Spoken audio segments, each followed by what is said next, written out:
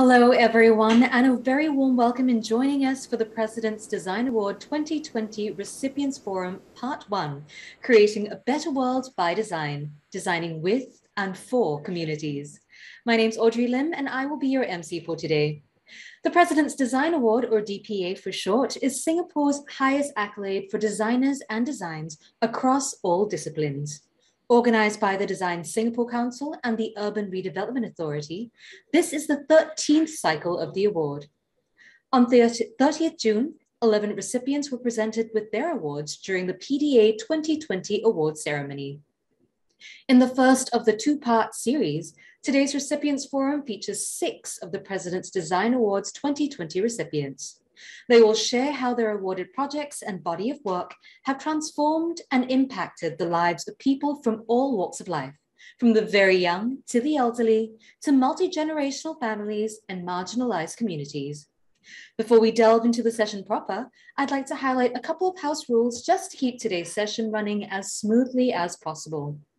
Please be informed that this webinar will be recorded and that your microphones will be automatically set on mute throughout the session. We most definitely welcome questions during the Q&A segment, and you may submit these questions through the Zoom Q&A function. Should you encounter any technical issues, please reach out to our technical team through the Zoom chat function. Last but not least, this forum will be accredited 2 CPD points. For those of you who would like to apply for CPD points, do fill in the details required in the survey form at the end of the forum. Without further ado, let's welcome architect Larry Ng, Prize Secretary for the Lee Kuan Yew World City Prize, Commissioner General for Singapore Pavilion at Dubai World Expo 2020, Registrar, Board of Architects, to say a few words. Thank you, Audrey. Well, distinguished speakers who are our most distinguished PDA recipients for 2020, ladies and gentlemen, a very good afternoon to all of you. And for those that are joining us from Europe, America, Asia, and even ASEAN, a very good day to all of you, and hope you enjoy the session today. Welcome, and thank you for joining us online. First time I think we're doing that because of COVID-19 for the part 1 of the President's Design Award 2020 Recipients Forum. This forum is organized for the public and the design community to find out more about the inspiration and thinking behind the designers and designs awarded in the 2020 President's Design Award, and how good architecture and design have the power to shape the society we live in.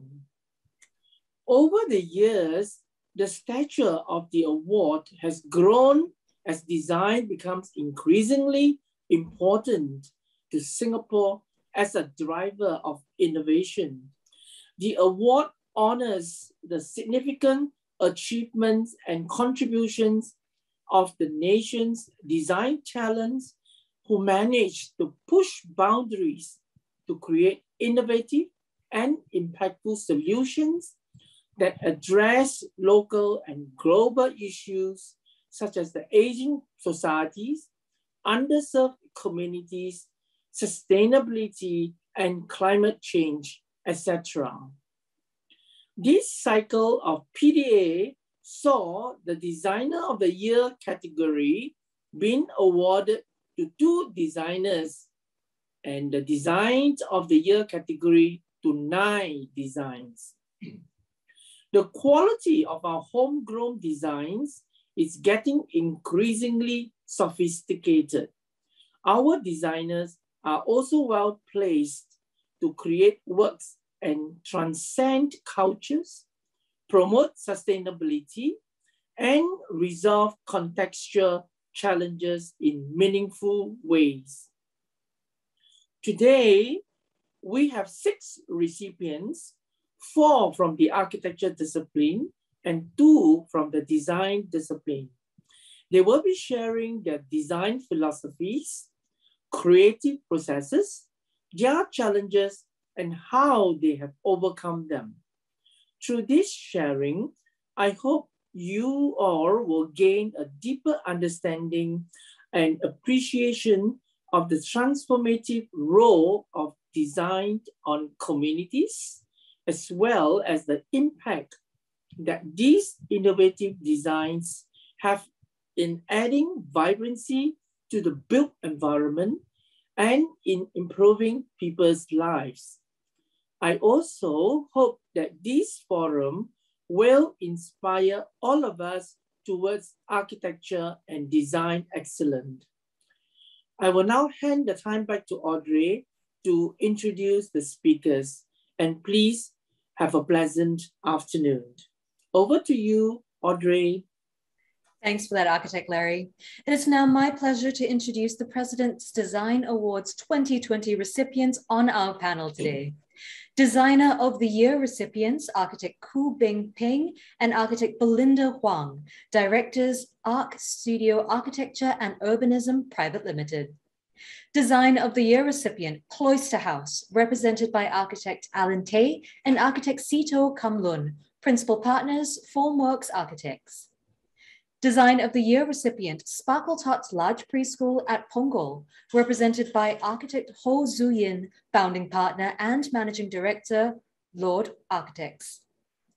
Design of the Year recipient, Atania Green School, represented by Mr. Prasoon Kumar, Co-Founder, Billion Bricks Limited. Design of the Year recipient, Good Life Makan, represented by Architect Xia Chi Huang, Chief Executive Officer, DP Architects Private Limited. Design of the Year recipient, Kampong Admiralty, represented by Architect Pearl Chi, Director, Woha Architects Private Limited. Let's welcome our first pair of speakers, Architect Khoo Peng and Architect Belinda Huang, to kick off the session. The duo founded Arc Studios in 1999 and since then have scaled new heights with their high-rise, high-density and award-winning developments such as Pinnacle at Duxton and the Tembusu.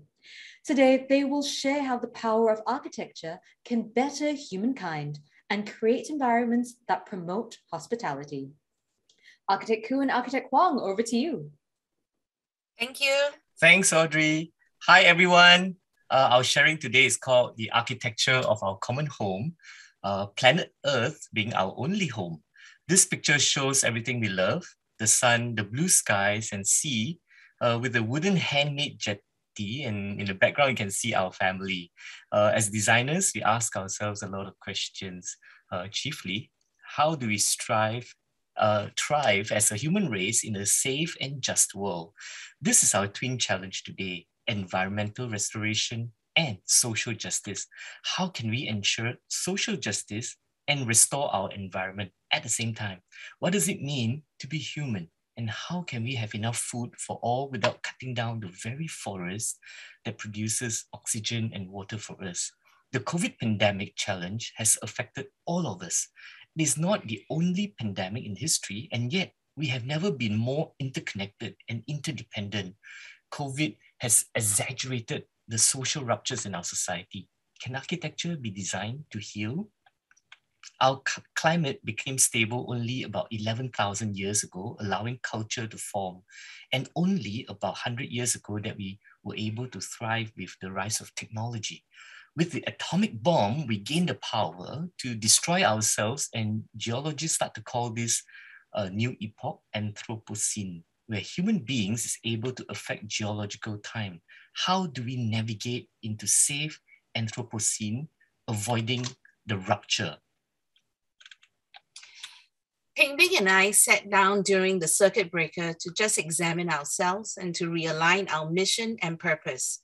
Inspired by the Japanese concept of ikigai, this diagram shows how we try to bring our projects as close as possible to the intersection of four circles: our values, what we believe; our expertise, what we are good at; what the world needs; and how the projects are financed. Hospitality is our first value. We love how Henry Nouwen puts it. Hospitality is the creation of free space where strangers enter to become friends. In this picture on the right, we hosted a workshop in Cambodia with the students whom we were designing for. Our architects told us that the students blessed them with joy and gave them meaning in their work.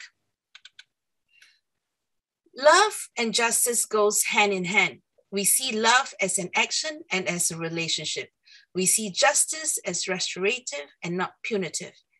It is not to punish, but to protect and to restore peace, order.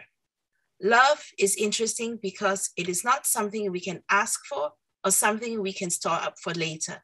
It is something that we have to give away in order for us to receive. The more we give, the more we receive. Connection. We believe that we are all made to connect. For that, we need vulnerability. We like Brené Brown's definition, where a connection exists when we derive sustenance and strength from the relationship. We strive to create spaces of connection with ourselves, with others, with nature, and with the divine. What are some key guiding principles for us? We have 7. First, we align all our projects to the current ESG paradigm. The United Nations Sustainable Development Goal has the first 4 goals: 0 poverty, 0 hunger, health for all, and quality education, is woven as much as possible into our practice. We try to think in cycles and in a circular manner.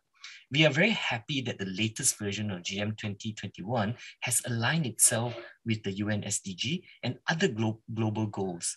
And at the bottom left is Kate Raver's donut economy.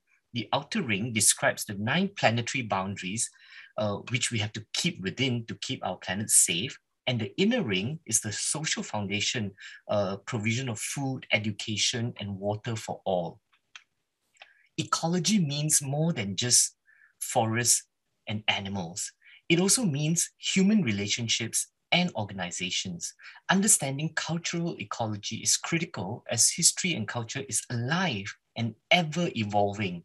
The first thing we did for our Rwanda project was to visit the Genocide Museum, to feel and to cry with the people, like to immerse ourselves.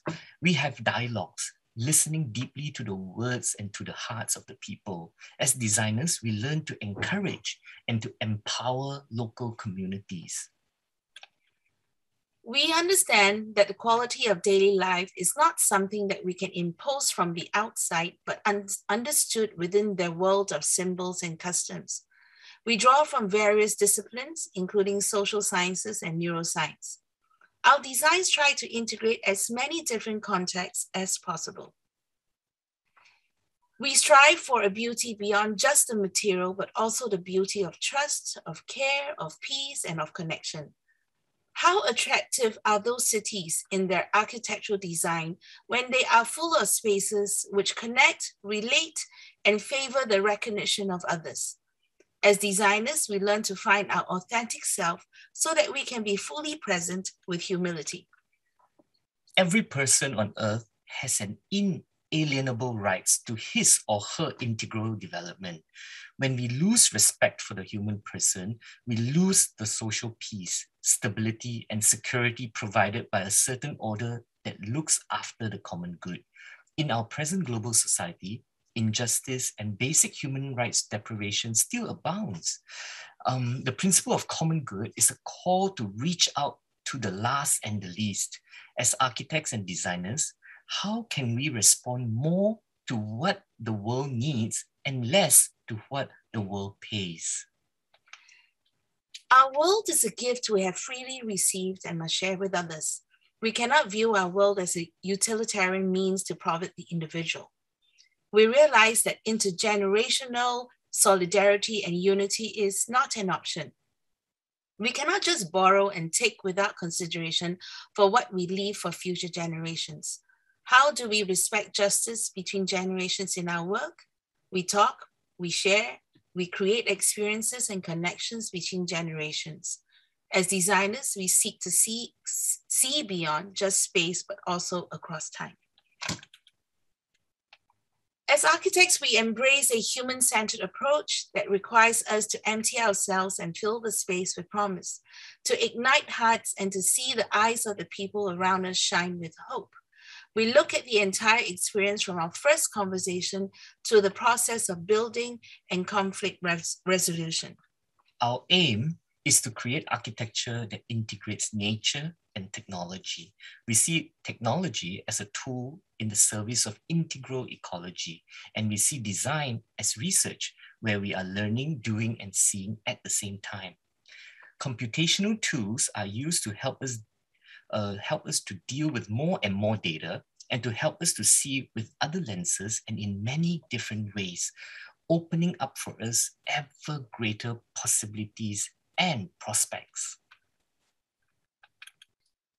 Our integrated process has 4 stages that mimic design thinking methods: discovering with compassion, defining mindfully, developing joyfully, and delivering with gratitude. It is not always easy. We constantly have to reflect and examine where we have fallen off the circle and constantly find ourselves climbing back on. But to us, our work is love made visible. And what does it mean to work with love? It is to build a house with affection, even as if your beloved were to dwell in that house. Our Arc Studio journey started with the design of single-family homes. We love our homes to be orderly, calm, open, filled with natural light and air, and surrounded by nature. As our projects grew in complexity, we learned to express the desires of our clients. The house on the top is a home for a collector. We turned his collection into a facade. And the house below expresses the preference of the husband for more rectilinear forms and the wife for more curvilinear forms. Single homes become high-density, high-rise collective homes. The Pinnacle at Duxton has stood the test of time and was recently awarded the CTBUH 10-Year Excellence Award for Sustainability and Social Impact. 90% of the project was precast, including the sky bridges. We continue to explore technology to create identity. We strive to use simple rules to create complex results and finding intelligent solutions to complex problems. After completing the Pinnacle at Duxton, we curated this exhibition together with NUS and made this provocative statement: 1,000 Singapores can house the entire world population using only 0.5% of the Earth's land area. Super small. That's equivalent to 1 France or 2 Japans. Very tiny footprint. We brought a 1,000 scale model of Singapore to Venice. Imagine the entire section of an entire nation in a pavilion. We believe that Singapore is a living laboratory for complex cities of the world, cities with the smallest possible ecological footprint. Every project in Singapore, therefore, makes a difference to this conversation. In Kolkata, we attended weddings, learned Vastu, and visited homes to understand how to design bungalows in the air. The cloud form is a reference to Tagore's Daya, a cloud pregnant with promise. The Tembusu draws inspiration from the origins of Wing Tai as a garment factory. Drapery, strings, and lightness were themes woven together in the tapestry of sky gardens and ecology. In Sentosa, the sea and the fluid lines of waves and kelp forests help us to design an 800-room hotel over a bus terminus. The environmental deck is a waterscape of pools of different age groups and multiple uses, from sunbathing to a stage for music and even a fashion show. Right next door, sharing the same compact service network, is a restoration project. What was once military use for surveillance of the sea lanes is now a luxury hotel for private getaways. What was once a parade square for soldiers now hosts wedding marches. From hostility to hospitality, a project riding on the waves of spiral dynamic development. The next project is in the highlands of Malaysia, and it has taught us all about biodiversity and the forest. We learned from the indigenous tribes, from permaculture, and learned about protecting our natural capital. How do we develop a new town in the rural highlands, creating a new economy around sustainability? safe farms, education, and tourism, and yet we grow an entire forest to restore what was once locked before. On this columbarium project, we transform what was once a dark and scary space with energy wells, bring natural light, gardens, and water into the basement. Instead of a place to be feared and avoided, it has become a space where people go to meditate and to contemplate. We restored the Wesley Methodist Church by keeping the new extensions quiet and framing the original church. We restored the processional aisle and clarified the original architecture, in the process forming a new dialogue between the old and the new. In Cambodia, we use simple low-cost material like L angles and PVC tubes to create a school with a unique identity. What really moved us was how a girl was sold off to prostitution. She was later bought back by the nuns and is now an architect. Without this school, many of the children will end up after grade 6 in factories or in the flesh trade. As architects, we bring our work to make our world a little bit better. We listen with compassion and humility, becoming more aware of ourselves and striving to improve a little every day. We create spaces that host all and use technology to improve daily lives. We see safe farms and straw being turned into building panels, rice plantation and fish farms on rooftops, a forest in a condo. We protect nature and even improve upon it wherever we go. This is our heart for our common home as designers and as architects. Thank you. Thank you. Thanks so much for that sharing, architect Khoo, Peng, Beng, and architect Belinda Huang. That insightful sharing has moved all of us. Next, we have architect Alan Tay and architect Sito Kamlun, principal partners of Formwerz architects, whose numerous projects have received critical acclaim around the world, including awards from Singapore Institute of Architects, the International Architecture Awards, and the Design for Asia Awards. May I now call upon architect Alan Tay to share on Cloister House, a fresh and artful representation of a courtyard house that was designed for a family living in the tropics. Architect Tay, over to you. Hi everyone, great to be here to share our project, the Cloister House. Yeah, this is the team. We begin a project. This is a team that is behind this. Obviously, there are others. Iskandar, I believe you're in the audience, that has been offered tremendous contribution to the project. But this is a threesome that saw it through, and we have tremendous time doing the project, and I'm really grateful for that. I'm here speaking because probably I'm the fastest mouth among three. This is the project. It is in JB across the street. Sitting on a land size of 47,000 square feet, a fairly large piece of real estate. Just to put in perspective, that's the size in comparison of the projects of houses that we have done in Singapore over the last 2 decades, from semi-detached to bungalows, the GCB. But this is something that when we were confronted was really new and huge, which set us thinking. And in comparison of scale, was that if we were to accommodate about 15,000 square feet of space, which is more than comfortable for the single family, everything on 1 story, this is what it takes on the land. And that set us thinking that we begin to see, and there's always been our dream to build a single story house.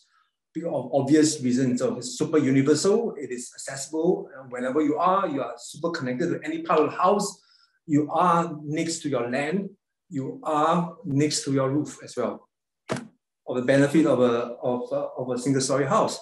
And of course, with such a deep plan, and also part of the brief requirement was security, the idea of fortification, the idea of creating an introverted space that's secure for kids when they're still young. The husband traveled quite a fair bit.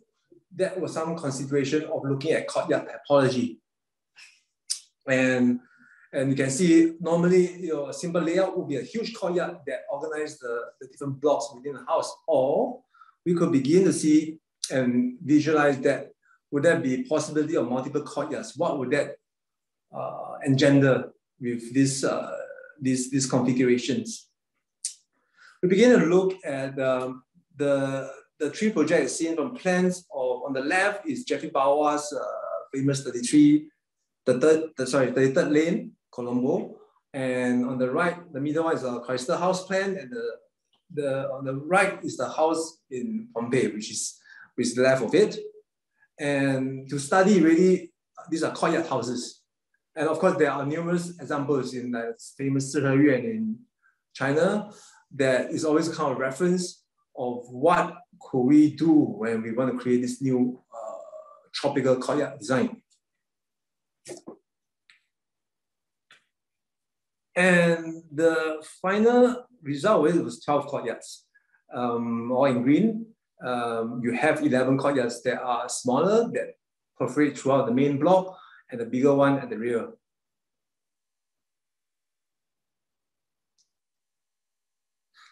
A quick look at the plan. So this is the courtyard begin to organize the various spaces. Just to orientate such a complex plan, and I'll move faster. The blue zone is where the guest rooms are to keep the house in-laws. On the bottom, you have the staff quarters, really like 2-bedroom apartment with their own common spaces, living rooms, quarters, and workspace. The play space for the kids, the entertainment in red, and then these are the kid immediate bedrooms, the 3 sons, the 3 kids with the master, sharing a common space, a family space, and the rest is all common.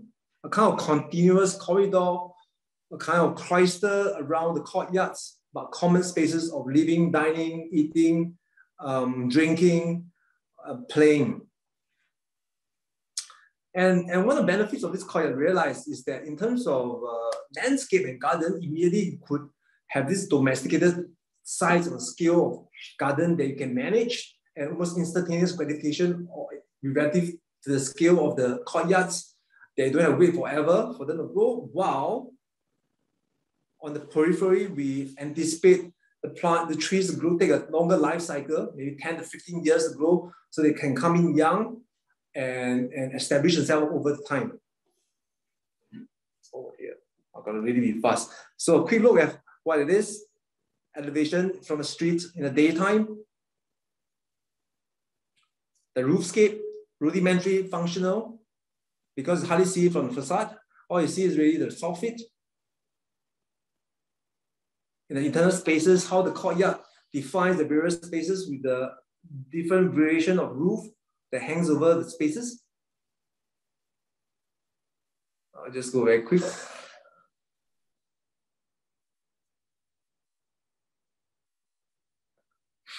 And you have different pockets of spaces, narrow, tight, interconnected. And this is a view from the back of the bigger courtyard looking back at the main house. I'm quite fast. And this, I come to the last slide. I have about 50 seconds left. So yes, this is the view of when it's night. Oh, I see that, sorry. It's really fast. Okay, so yeah, I think we'll take any questions at the interview or the Q&A. Yeah, that's it. Thanks for that really speedy presentation, Architect Alan Tay. Our next speaker is Architect Ho Zuyin, founding partner and managing director, Lord Architects, who views architecture as a lens through which one understands the wider world. He will share on Sparkle Touch's large preschool at Punggol, one of the first mega childcare centers in Singapore. Let us hear how the unique design of the preschool created a joyful and experiential learning environments for the children. Architect Ho, over to you.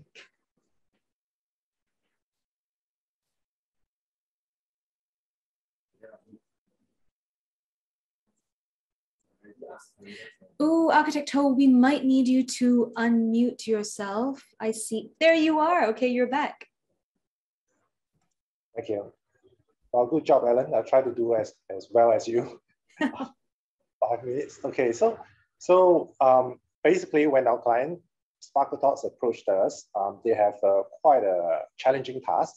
We were assigned to build a childcare for 1,000 children And in a period of 11 months. And this, for the childcare, is for kids that ranges from an infant to 4 years old. So it's really an early years center. So after 5 months of design and tender, the project started to construct, and we managed to finish it within 10.5 months. So just a bit of understanding, before I did the childcare, my simplistic understanding of childcare was really a place for them to play, eat and sleep. But in reality, it's actually much more than that.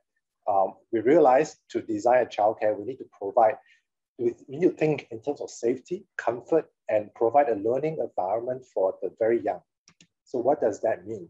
For the very young, they really learn by play, in specifically for auditory, visual, tactile learning. It is really the engagement of their bodies with the environment that they start to learn.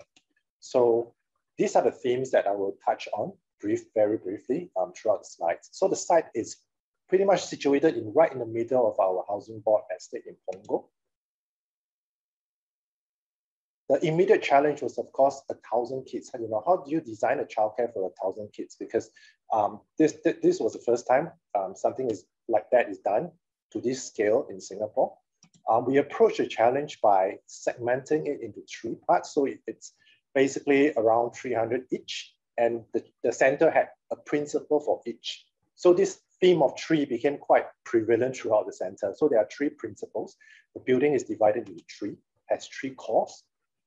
Secondly, the idea of the safety from vehicular traffic, because our worst fears was that from 7 a.m. to 9 a.m., 1,000 cars come and drop off children. So the whole building is really designed like the island, where there are vehicle circulation and drop-off points throughout the perimeter. That also helps to engender the circular form. Thirdly, disease outbreak. As you may know, every now and then there are outbreaks of hand-foot-mouth disease in childcare. So again, the center is designed to be easily segmented such that there are individual access. On hindsight, this design philosophy seems prescient in terms of a COVID outbreak. So this is something that we can continue to improve for our further childcares and schools. Next, the challenge of scale. These are very young kids from 0 to 4 years old. We were kind of concerned that the 40 meters diameter will overpower them in terms of the perception of scale and height. So in response, we've broken down the whole space into 3 segments again, with the multi-purpose hall right in the middle, to further bring down the scale. So this is what you see, the final building product. You could see that the whole ground floor space is segmented into 3s, each with its own theme.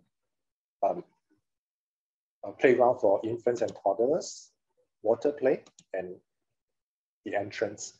Also, going into the classrooms itself, we paid attention to the fact that actually our users are really not more than 1 meter tall. So sidelines into the classrooms, looking at their friends and all that, it is really designed, sidelines and furniture are really designed according to their scale. Next, the idea of environmental strategies, because we envision a place where a childcare where they can play freely in natural air, but of course sheltered from the sun. And it is such a large space that it will really be energy guzzling to air condition the whole space. So what we devised was really a high Teflon roof, sheltered area, but designed to allow airflow to go through, and also augmented by HVLS fans. So in the section, you will see that it's really a very light roof to let in natural light and ventilation. Right in the middle, we had this idea that we didn't want the children to be isolated from the environment. If it is a bright sunny day, the sun should shine right in. If there's a tropical outpour, the rain should really come in. So we managed to convince the client to leave a big oculus right in the middle of the building, such that the rain comes through So this idea of being in touch with nature is really important for us. So the diagrams were conceived over a few weeks, and because of the clarity, we literally, in the final plan, we could literally just build from the diagram itself. And you can notice that because of the high speed of construction, all the classrooms were very modular. The entrance foyer. And this is the entry plaza that will greet visitors. Inbuilt within, throughout the childcare, is this idea of movement and play. So in every sense of the word, every corner you would have playground, or you would have a ramp that encourages children to run and play. Even when these two slides actually at the entrance and pickup area, we thought it would be great, to have slides to occupy them while waiting for their parents to pick them up. And even when during dining, in the main dining hall, you could have very clear visibilities to the playgrounds outside. Water play, infant and toddler play areas, and connected the different floors, instead of making them walk staircases, we actually created a circular ramp that connects the various floors from ground all the way up to the roof. Second story. Related to the idea of play and learning, it's the idea of learning through tactile sensations. So the idea of using mosaics and using colors to help them differentiate the rooms of the classrooms. Instead of just relying on alphabets or names, we actually created a series of diagrams, cute little diagrams that based on segments of circles. And the idea of this continuous spectrum of colors, again, we've referenced back to the Sparkle Thoughts logo, such that it marks and pervades the whole entire ring of classrooms. And it is brought inside the classrooms itself. So again, these diagrams, it's not really specific, but it does give some suggestions of the creatures. And we think that by doing this, it excites the imagination of the children. And the color themes are brought into each of the classrooms as well. Interior of classrooms. The external corridor. Because of the nature of the Teflon roof and the oculus, you really get a very rich play of light and shadow, and the mood varies throughout the day. The overall view of the childcare center. And now we've reached the last floor, the roof, and it is really a tremendous, big, continuous circle of play. The way we designed this space in conjunction with our landscape architect, Salad Dressing, is really to think of it as slices of pizza that have different flavors as you progress along. So we imagine that when children run along the whole circular ring, they will encounter different ways of play, and they could sample the different modes. And this will result in this really very vibrant, vibrantly populated roofscape. So this is the elevation, and I've come to my final slide. So the teachers actually asked the children during the opening ceremony to draw a painting to give their impression of the childcare. So this is the resultant painting, and basically I think they got the concept down to a pet. It's just circles of different colors and richness and diversity, and basically that's what we wanted to convey. So really, to sum up everything, what we wanted to create was a space a joyous space for the children, such that they will actually look forward to coming to school. Yeah, and hopefully don't want to leave. Thank you. Thank you for that. Thanks so much, Architect Ho Zuyin. Our next speaker is Mr. Prasoon Kumar, co-founder of Billion Bricks Limited. Mr. Kumar co-founded Billion Bricks in 2013 as a non-profit to solve the global housing crisis in a completely new way. Today, he will share about Etania Green School and how the school has created a place of pride and dignity for this marginalized community and catalyzed social change. Over to you. Hello, everyone. There are about 2.2 billion children in the world who go to school. Many of them study in environments that we are very familiar with in Singapore, where they have all the aids. But there are many, many millions of children that actually don't have access to those aids. They don't live in environments or study in environments that we or our children are used to. Their schools do not look like what you see in the picture, but instead are somewhat like this. Often, we send our children to learn from experiences, from teachers, from aides, but they have to find their own aids through which actually they can learn. Their sports happen in their refugee camps, often if that's what they're living in. And they don't have these inspirational school buildings that we see around us, but often it's just a tree that works as a building for them. I founded Billion Bricks about 6 years ago with a mission to never design poorly for the poor. My partner, Robert, who's not here, is holidaying in Europe, came together with me on this journey. And over the last 6 years, we've impacted about 15,000 lives through various efforts that Billion Bricks has done across the world. Some time ago, Etania approached us to design a school for about 50,000 stateless children that are in Malaysia. Their parents come from Philippines and Indonesia to work deep inside oil palm plantations, which you and I are all familiar with. In some form or the other, we use those products every day in our lives, but we don't know what goes on behind, where when the children are born in these plantations, they have access to no citizenship. And therefore, Malaysia does not provide for any access to education for them. Etania runs schools in forests of Borneo, which, as you can see in this picture, are fast deteriorating and are being taken away. They hire or they rent spaces in shopping malls or even at times in staircases, but they still are able to provide for a great learning environment for these kids or at least a pedagogy that they believe in.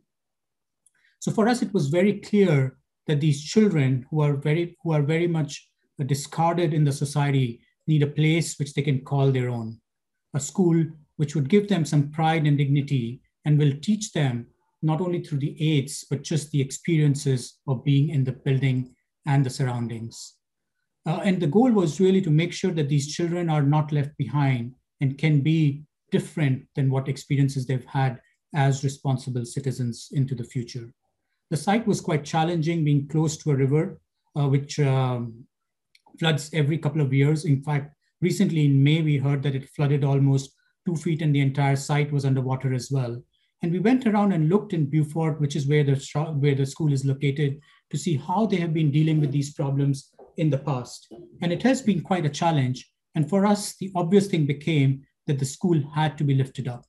So imagine if this is the site to the school, which often gets flooded, as you see with the dots all around them. The obvious thing for us was to actually take and dig and create a pond where we could actually store some water and create a mound through that water. And that becomes the stepping stone to get onto the building. We also had access to a couple of shipping containers that we used to prop up and keep the costs very, very low. We had access to some old wood that we used to actually build and really used minimal amount of materials to build the entire school.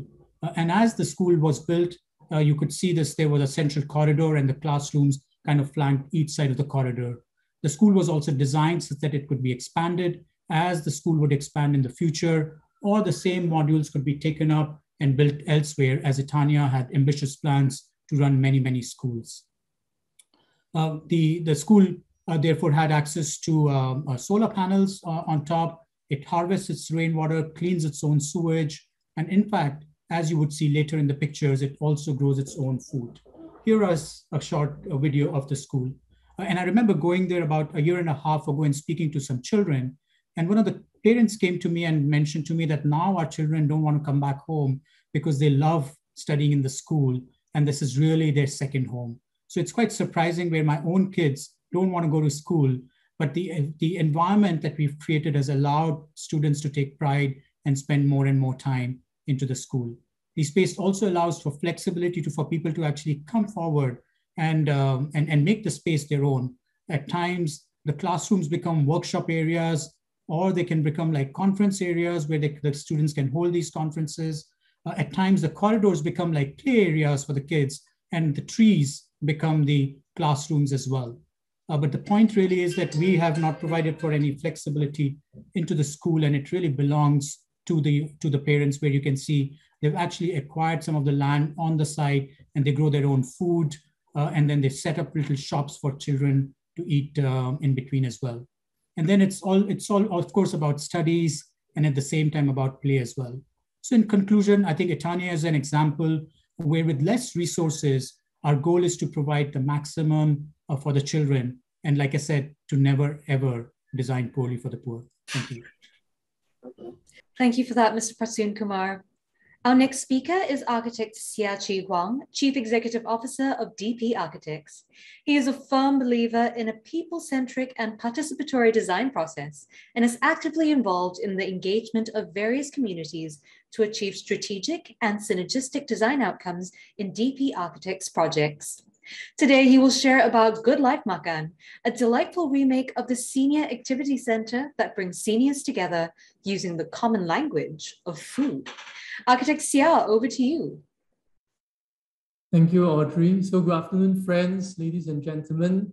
It's a pleasure for me to present to you today how we aspire to create a better world by design. And this is really through a special project of ours named Good Life Makan. So this project is a response to the challenge of the silver tsunami of an aging landscape. So Singapore, some may know, has one of the most rapidly aging populations in the world. Maybe bad news for some of us in this room. In 2030, 1 in 4 of us will be aged 65 years or more. But more importantly, along with this, there's also a rise in the often forgotten group of stay-alone seniors that will almost double in number from 72,000 to 130,000 by 2032. And many of these seniors are susceptible to the dangers of being isolated and suffer from depression, and even, unfortunately, in some cases, deaths at home. So hence the question on how can design address the psychological and emotional needs of these vulnerable seniors becomes a primary concern here. And through the active programming, in this case, of the Agency of Food, we rethink the model of care for these aged seniors. So beyond offering meal support or daycare, we explore how we can tackle the existential and emotional needs of these seniors through purposeful design and programming.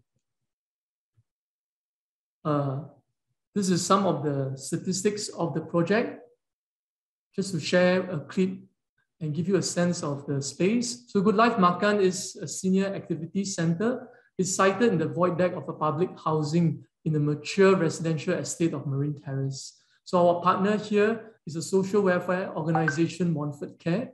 Some will know makan is to eat in Malay. And fittingly, we have this in the center of the space, the kitchen as the nucleus. And daily, the stay-alone seniors in the neighborhood gather here and cook for not just themselves, but also for one another with grocery brought by themselves or donated by charities. So shifting from the conventional door-to-door social aid, these seniors are invited to cook for each other, and in this case, especially those in greater need. And through the ritual of food preparation, eating, washing up, the spaces create opportunities for interaction. So the design of Good Life Makan leverages on the familiar setting of the HDB void deck. So as someone who grew up in a public housing setting, the everyday kind of a community space here becomes really special. And the power of design in place and programming here really reframes the role of these seniors from object of charity to the stewards of our community. And what makes this difference from the traditional model of care is instead of volunteers visiting them, so the seniors come down to help themselves and help others. So the design here was strategic, where we engaged the seniors to work with us in the planning of the spaces here, and through this build trust with them and also activate that notion of sense of self-worth and build this stronger sense of community over time. So porosity is key in reinforcing this sense of inclusivity, where the center is seamlessly connected with the surrounding streets. So in space, we wanted to retain the porous and open characteristics of the void deck that promotes good ventilation, daylight, and in outlook. So instead of the typical gated or even glazed up senior centers we see quite common, the facade of the centers is designed with an array of openable full height doors that allows us to retain that cross ventilation, but more importantly, it creates an inviting edge and welcomes these visitors. And significantly here, it blurs the boundary between the inside and outside of the centers with the surrounding linkways, which helps to reduce the marginalization of this demographic group. And in utilizing the space, we wanted to preserve the character and retain this as a key space for social interaction and community bonding.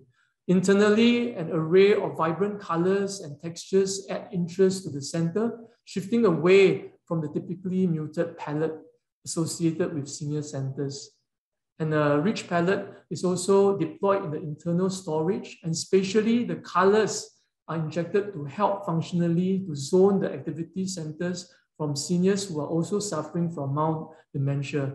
So the specially designed infographics and signages also further break down language barrier for seniors from different races to create a more inclusive setting for all. The needs and aspirations of the communities are always evolving.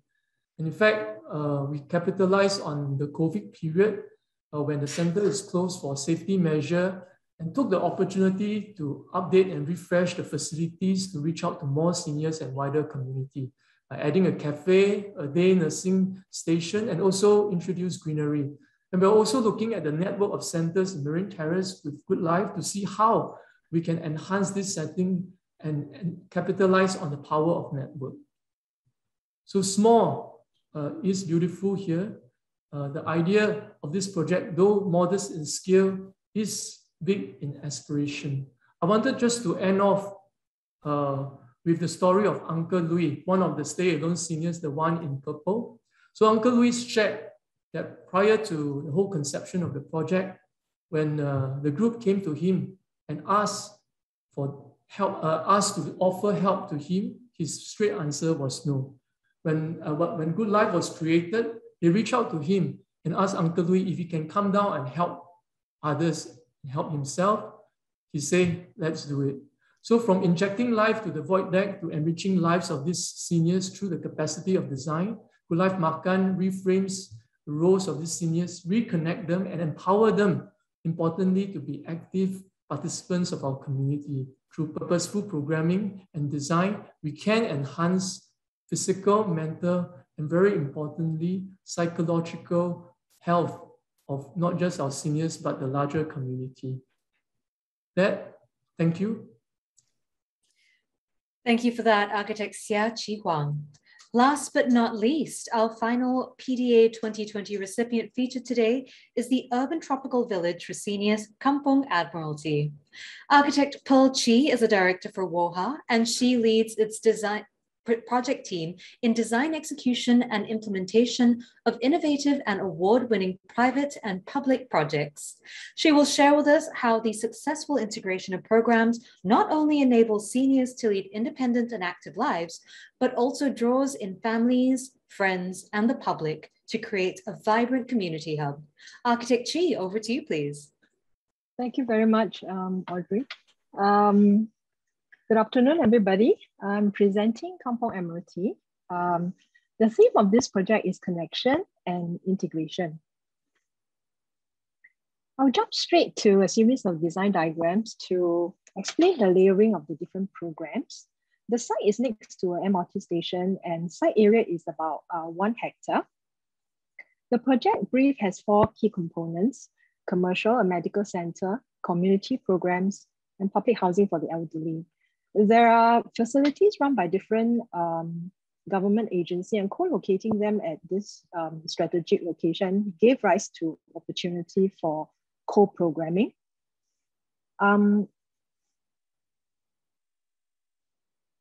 Our first key move was to put the supermarket, the retail shops and food center on the ground level. By compacting the commercial footprint over 2 floors, we freed the ground floor for a tropical plaza. And our next move was to overlay the large footprint of the medical center over the plaza. This provides shade and shelter, which is crucial for its usability in the tropics. By lifting the medical center to the mid-layer, all weather activities can now take place in a fully public, porous and pedestrianized plaza below. The high volume also allows natural daylight and breezes through, ensuring a high degree of thermal comfort for people. Our next key move then was to overlay the community use of a quieter nature, such as the childcare, the elder care, and the public housing to the upper layer. And over this, we created a new elevated ground level by introducing a community sky park where young and old can come together. This park with the gardens and urban farms adopts a topographic architectural language of terraces and hills. And at the foothill of the park, we introduced the apartment blocks of public housing for elderly. The hills effectively shielded the apartments from the MRT train noise. So instead of standalone programs, we have created a layer integrated urban village. I'm going to just move on to the actual building section and some images to show you what has been built. This is the building section, the basement for vehicle parking.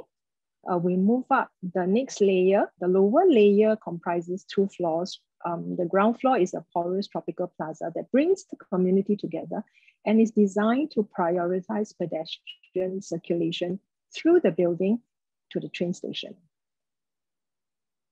The plaza is a bright and breezy double volume space that serves as a community living room.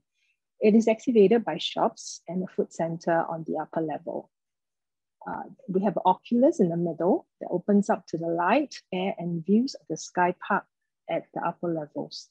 The plaza now is a popular social space and provides daily convenience to residents. In the middle layer, we spread the medical center over 2 floors. The footprint covers almost the entire site, and all the internal waiting and circulation areas are organized around a center garden courtyard. Architecturally, it is like an umbrella sheltering and shading the tropical plaza below, and it is also acting as a supporting floor for the landscape above. The rain garden courtyard brings natural daylight and green into the interiors, which helps to promote healing and well-being. Now the upper layer of the building is a new elevated ground level for the more quiet and private community facilities.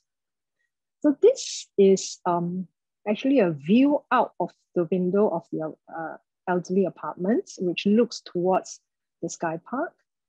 And at this level, childcare and senior care are side by side and also adjacent to landscape outdoors. So these adjacent programs brings the young and old together, encouraging intergenerational bonding. And they share the new ground level for outdoor exercises and playgrounds. And the idea of locating the urban farm on the rooftop encourages the elderly to be active and socialize with others while taking care of the community farm. But lifts and ramps are provided to help the persons using wheelchairs.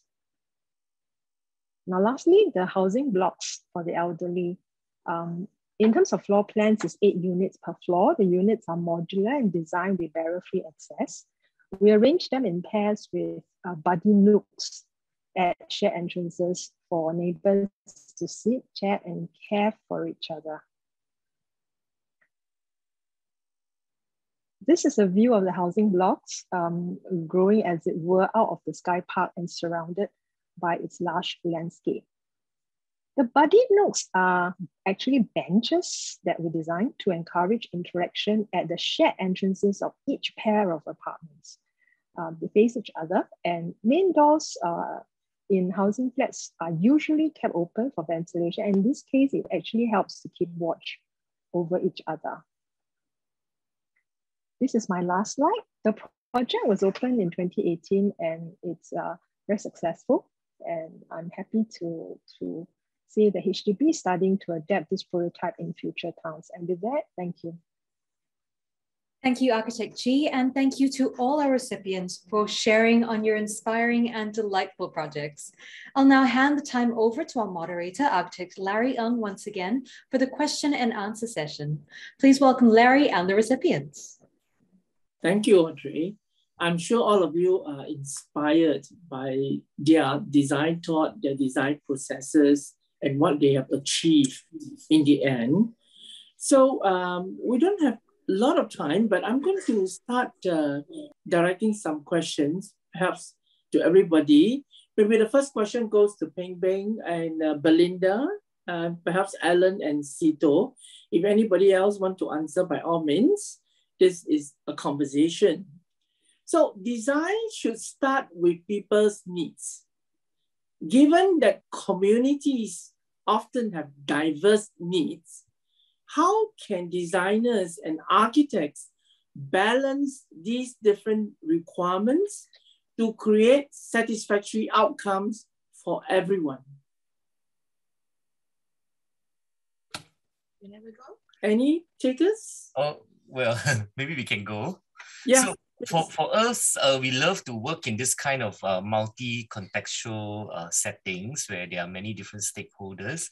And we have learned that the art of listening and dialogue is so important.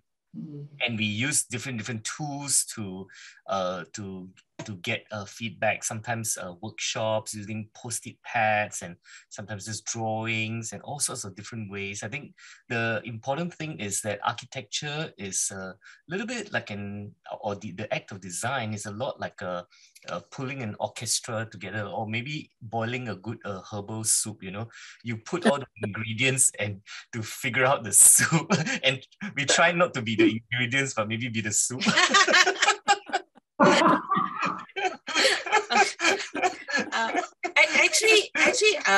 The fact that we don't really need to do the balancing, but I do find ourselves needing to facilitate the conversations between the communities, because at the end of the day, they are the ones who will be using the space together, and it won't be us. So it's about maintaining their connection with each other, and actually honoring what each one has to say, and then really answering to their needs. Yes, I do agree. In fact, I pick up your keyword, the art of listening. All architects must have the art of listening. Otherwise, it's going to be challenging for you to translate the brief from the clients into what they truly want to get in the end. So the art of listening is very important. So Alan and Sito, do you have your take, or do you also agree? Yeah, but I'm perhaps to take a different angle and also kind of reframe your questions that obviously, and also the topic of the discussion, impact lives, right? Design impact lives. The more lives you impact, the more lives you improve, the better, right? And interestingly, houses, who do you impact? For us, house impact immediately the household, 6% plus domestic helpers. And in that context, and also relevant to many young designers start off with doing houses, small interiors, then does that mean that, okay, my work doesn't impact lives? The important thing it would be then, how do we project that? How do doing single family houses that immediately impact the lives of the family, but how about lives of others? Is that the potential of that, which is what we are very interested in? As we see, houses occupies our entire interest in architecture. You know, single family houses from Mies van der Rohe's Farnsworth House, Frank Lloyd Wright's Falling Waters, they have impact the generation of houses and house designers and how one will live, right? And I think that is something that we feel through even a single family house that impact the immediate families. How would that be the design contributions? How could that be extended? How would we be adding to the conversation and the dialogue of architectural discourse that in some way we contribute in our, in a bigger discussion or a deeper discussion that will influence others? And I think the PDA is one good platform that kind of like verified that effort, that the ambition that we have. Yeah. Wonderful. At least we know that PDA is it's something that everybody can look towards, and also something that you can finally motivate all of you to do even better. Now, let me direct the next question to Ziyin and Prasoon. Both Etania Green School and Sparkle Thoughts Large Preschool focus on creating an experiential learning experience, as well as play outside the classrooms. What are the design elements that led to this common objective? And what can it be said about the future of educational facilities for young children? Prasoon? If I go first. So, okay. Yeah, Larry, thanks for the question. I think, right, you're right. I think the focus of early childhood pedagogy has shifted from inside classroom thinking to more of outdoor learning. I think that's a great trend because, as I mentioned earlier, when the kids are so young, they don't learn from reading ABCs. They learn from experiencing the nature, the wind, the rain, by touching, tactile. And what is a greater teacher than nature, in a way? So they learn more from doing farming, touching the soil, and playing with homes even. So that at a young age, these memories really will imprint themselves in their minds. And also, I suppose the other benefit from getting from that is like they will learn to appreciate nature when they grow up, and it will manifest in other ways, respecting the environment, for example, and it will give rise to a new trend of thinking, hopefully. And so that is what I have to say about that. So I think it's really a good trend, and ECDA, Early Childhood Development Agency, is really pushing this approach for subsequent childcare from now on. For sure, I agree with you, because if you want to learn anything, you need experiential learning is definitely trump over spoon feed the children. I remember when I was in Australia, they were saying that in many of the cities, it's a bit more challenging for them to do what you say, experiential learning. But in Australia, if you want to know about a cow, go milk a cow in that sense, you know what I mean? So actually doing the actual action. Prasoon, you have something else to add on? Because yours is a very interesting school. Yeah, I want to make maybe two comments. Firstly, I think for Etania's school, it wasn't about creating an outdoor environment for experience, right? For us, the building is part of the landscape, and it allows the flexibility where the classrooms become the playground, or the dance studio, or the theater studio, and the outside becomes a classroom if it's not raining or if it's not too hot. So the entire site is actually the outside and inside, and I've actually observed the teachers using it that way as well. So I think our perspective was really to push the boundaries on really creating a seamless environment for the kids, the teachers, and the parents to be able to come together and experience the school.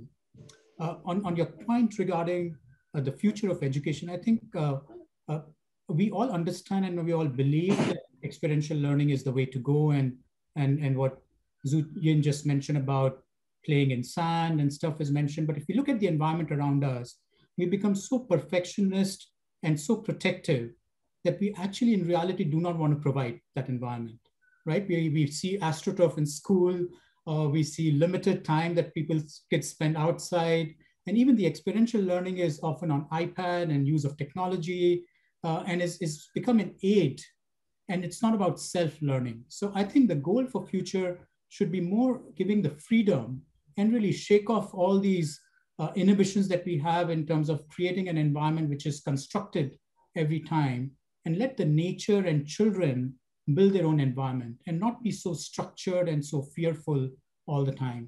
And I don't think we are moving in that direction, but I would like us to move in that direction. Well, sure, slowly and steadily, I'm sure. I do believe the world is the playground. So there's lots to learn in that. Thank you. I now move on to Pearl and Huang.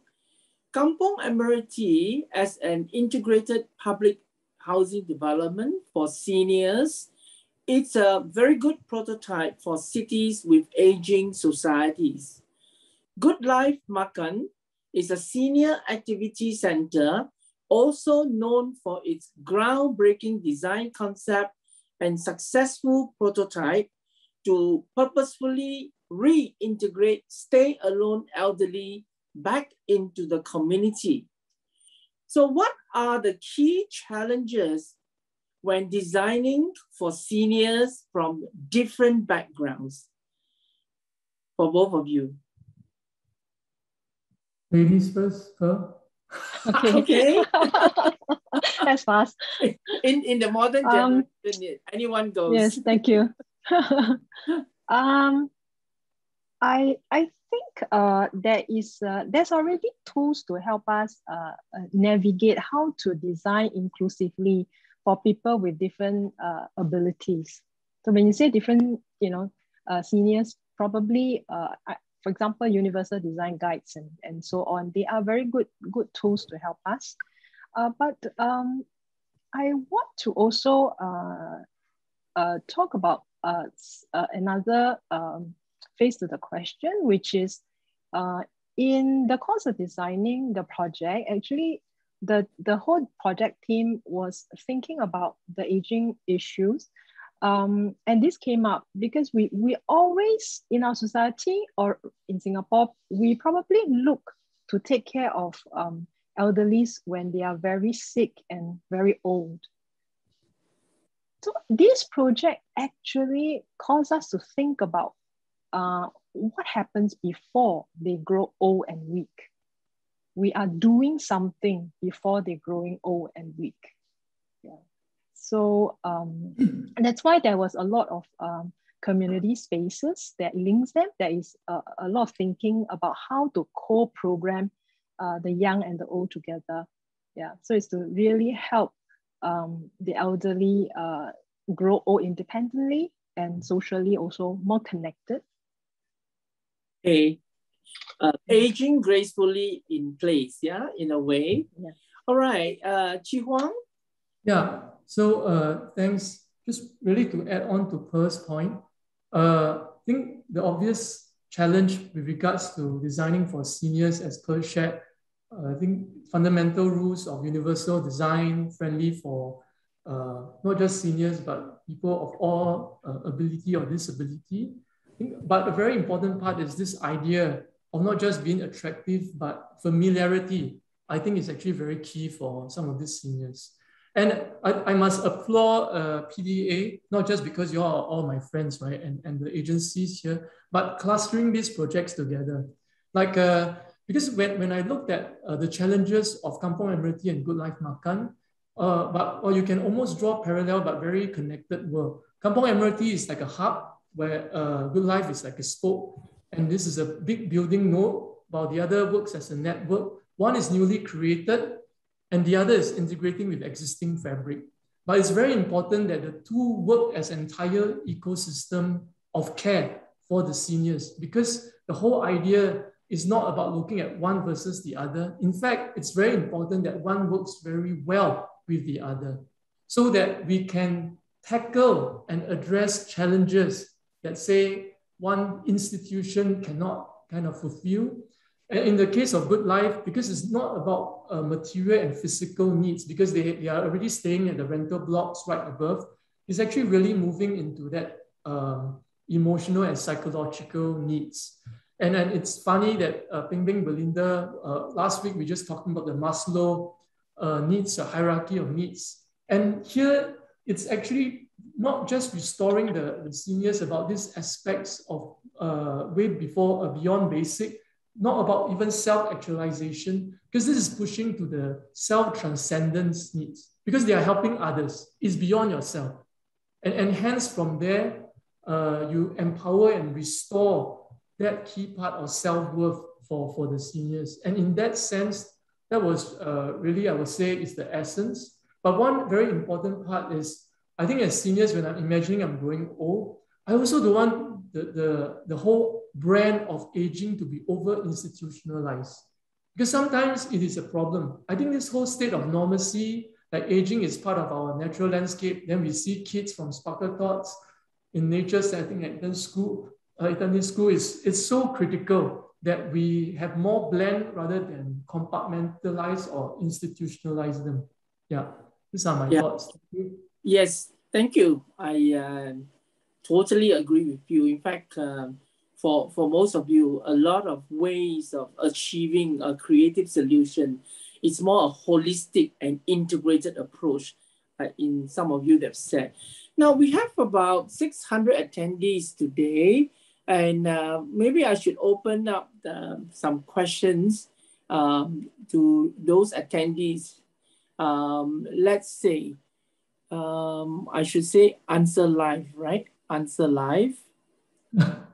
Okay, I have this, let me see. Oh, the first question is,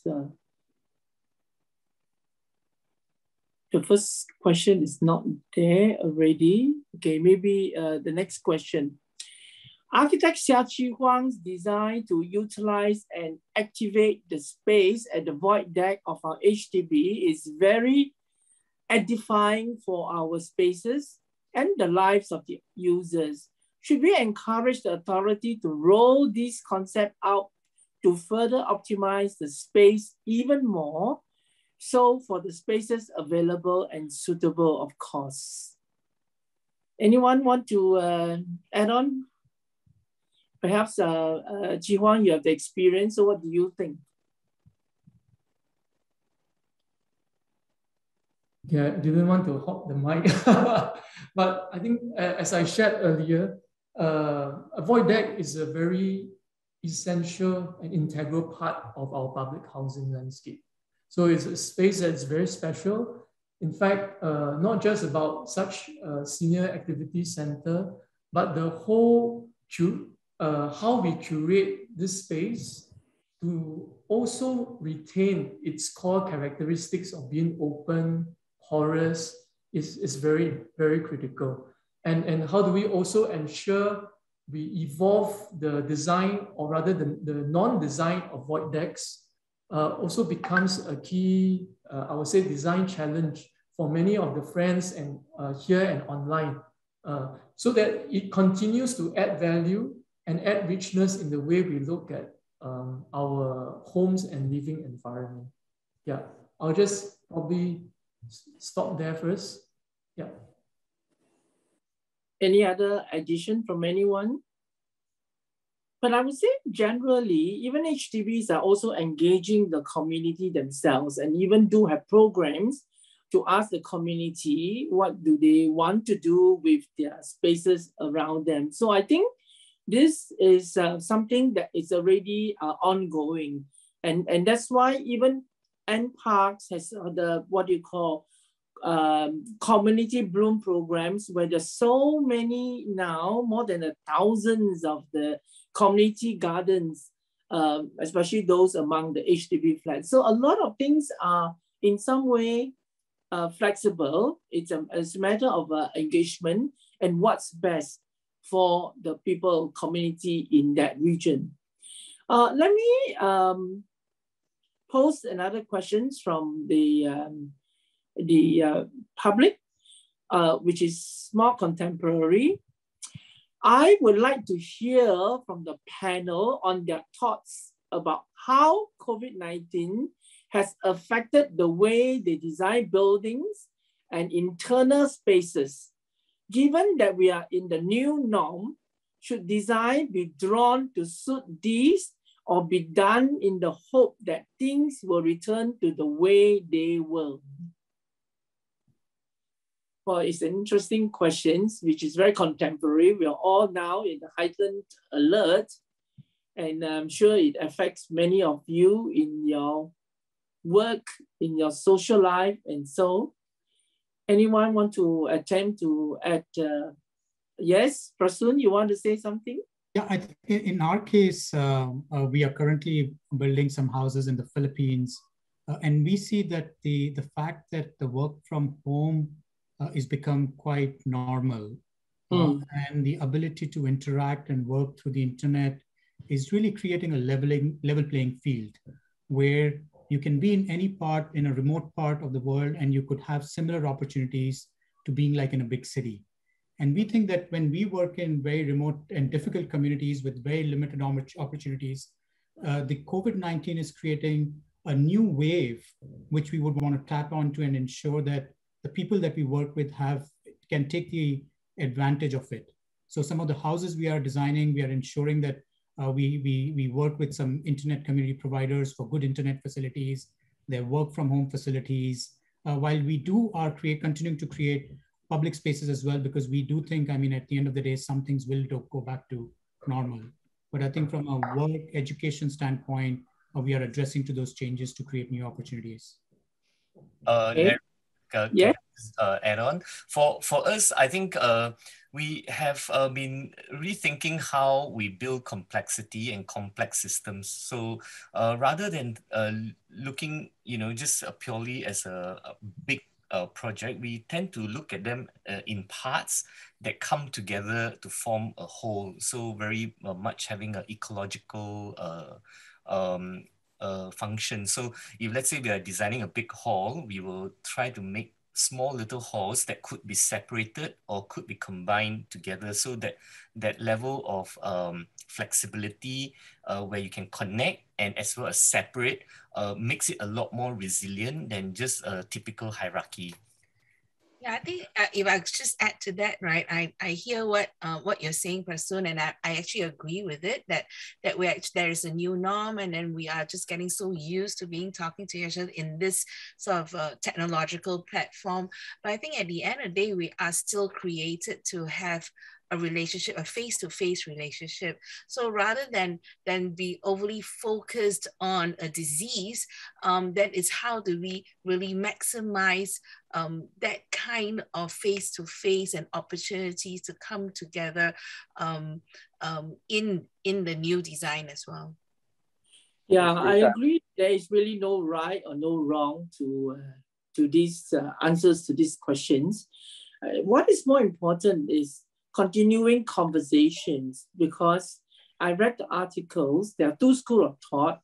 One school says that, oh, okay, because we have been working from home now, there's probably do not need more officers and all that. So therefore, lots of changes would be impacted on the environment. The other school of thought is that, just like what Belinda says, I mean, you're working at home on your own, but human beings are generally gregarious in nature, and you need to meet up, you need to socialize and all that. So, well, who is right, who's wrong? There are these two articles, two schools of thought are from many, many different people. So I think what's important is for all of us as designers, do get together and continue the conversation. I think that is very important. Yes? Anyone else want to add on? Maybe not, I yeah. So, I mean, coming from the experience of designing a few childcares, I shared upon this idea of design flexibility as well. And that was a small thing like, a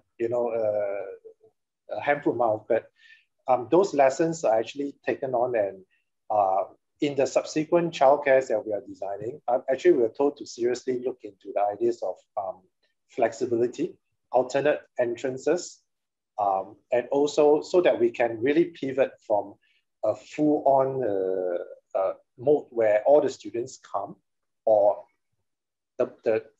when something happens, part of them come. So I think I agree with Belinda and Larry, so that humans are social creatures. We will certainly want to meet face to face, and in my example, the children really want to play with their friends, and doing it virtually, it just doesn't, it's just not there. So we will, moving forward, architects still need to design for places of community and congregation, but we have to design in mind of the alternate modes and flexibility, so that the architecture itself can really adapt to circumstances when it happens. That's yeah.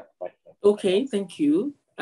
We hope all of you as top designers should continue this conversation, because we will be probably looking and discussing more on post-COVID new normal. So what is considered the new normal spaces? I think SIA can actually even organize lots of debates on this, because it is very interesting project. I have a comment from Chi Kian. He says that the void deck did not start off as void in its early years. There were many, hang on first, this suddenly goes off some way. Oh, they were, it just disappeared from my screen. There were many, mama shops, libraries and all that. But actually, if you look at, there's a lot. I was from HDB for quite a while. There were many reasons why void decks were created. One of the more important reasons is that void deck is void, and it's very unique to Singapore public housing HDB flat. I think not many places else have this. And when you have the void deck, it's very useful. It can be used in terms of emergency or even non-emergency, to be converted to spaces like the Good Life Makan or something else. So it supplements very, very immediately. And that's why in HDB planning, the planning of the HDB flat is a checker box. So there are reserve site in between. Should there be a need somewhere, a reserve site can also be activated. So it's the same principle. Let me see. Okay, maybe this is more devoted to Pearl. Maybe Pearl can just a quick summary. Government agency has many committees and thus has many voices. Can Woha share the experience navigating them and creating this wonderful project? It's a very good question. Actually, this project, we work with 7 agencies, and we had a very strong steering committee work. I mean, the project team and the client's team. I think what is very, very useful and critical to the success is that there is a principle that everybody agrees on, which is that the whole is better than the parts, because agencies bring their organizational excellences to the table.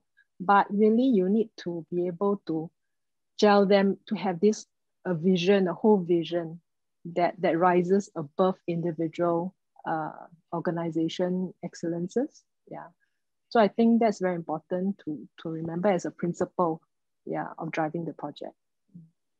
Okay, thank you. I'm very mindful of the time. There was one comment, which I think, Prasoon, you have answered. Who funds the Billion Bricks project? Do you have to raise fund? I think, Prasoon, you mentioned Billion Bricks projects are donor funded. Yes, we have to raise fund. Okay. All right. There's one or two more also quite related to what I've asked Pearl. Let me check whether if there's any more.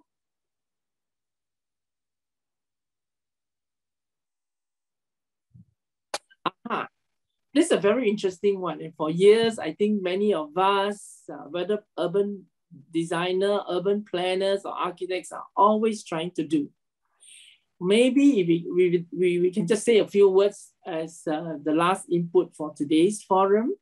It's from Anonymous. It says, how can the true kampong spirits be sustained and enhanced in the built environment by future designers?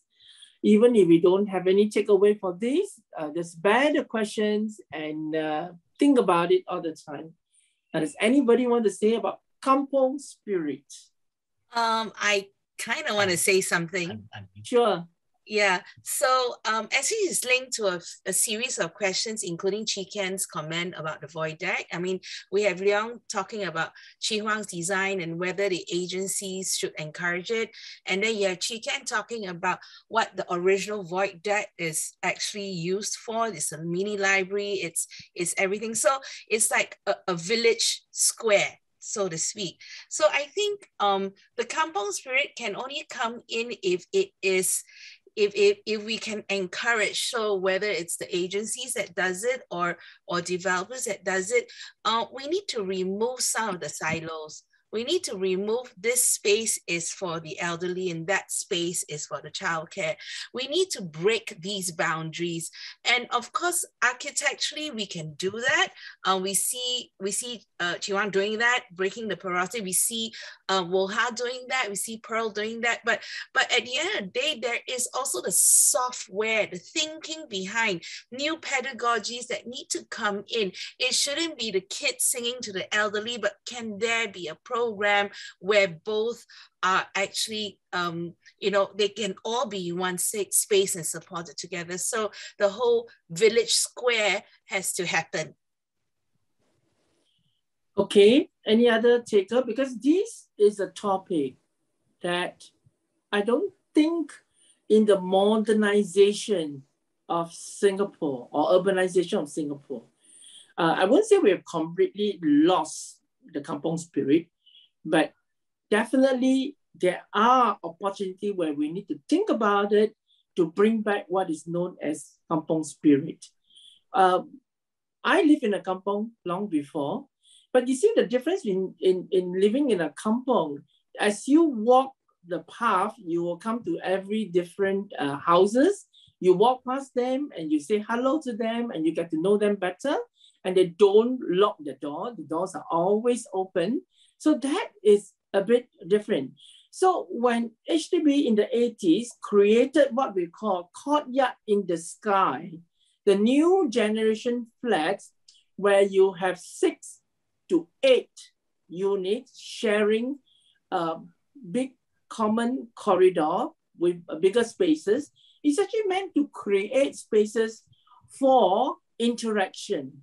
But actually the lift lobby is one of the best places to create for interaction. So we have not successfully bring the spirit, kampong spirit into the new flats, but there are always many areas that I think we can look at it so to some success. But this is a question which I think all designers will probably, especially when you talk about designing for community. So this is one that we all have to take away with us and think about it.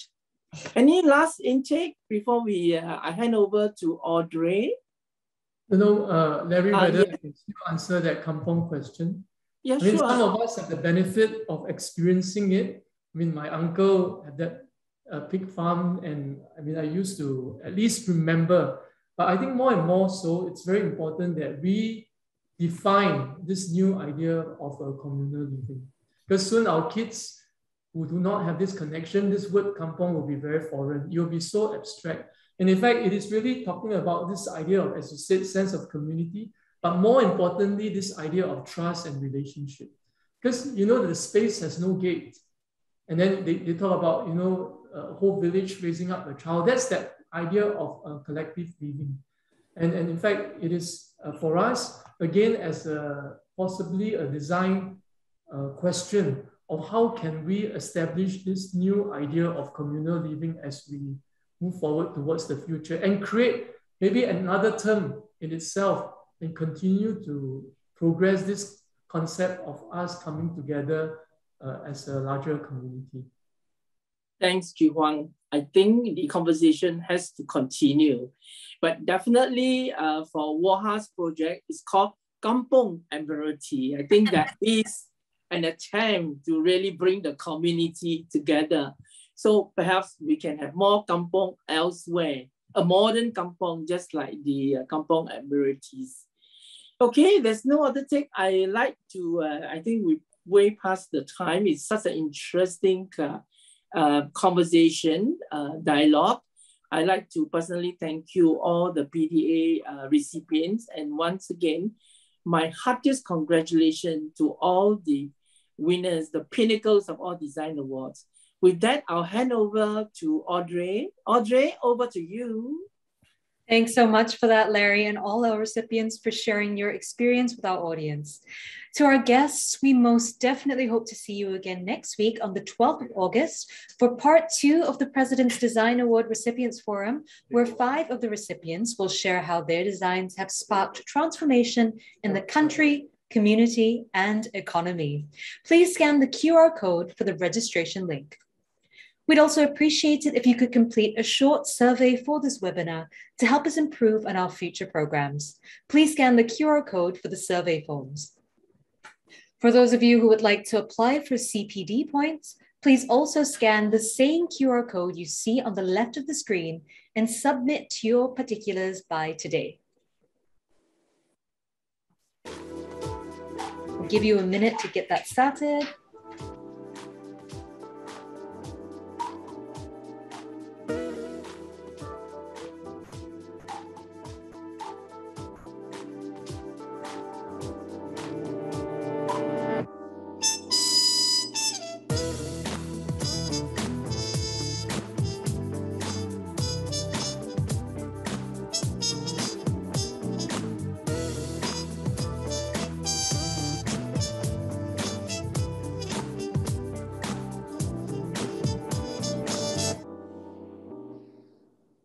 If you would like to find out a little bit more about the various upcoming programs the National Design Center has lined up, do also scan the QR code that you see on the screen right now. And if you'd like to find out more about the recipients, please visit our website, pda.designsingapore.org. That's pda.designsingapore.org. And with that, we will be ending the session for today. Thank you all once again to all of our speakers and to all of you for choosing to spend your Wednesday afternoon with us. My name is Audrey. Have a great evening ahead. Bye-bye.